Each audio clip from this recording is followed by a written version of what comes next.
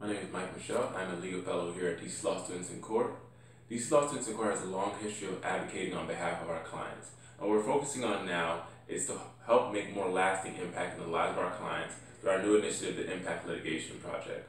An example of impact litigation is Brown v. Board of Education, which desegregated schools. To make this project successful, we need the help of all of you, all of our supporters, all of our former clients, everyone, to refer to us cases and issues that you feel are ripe for change.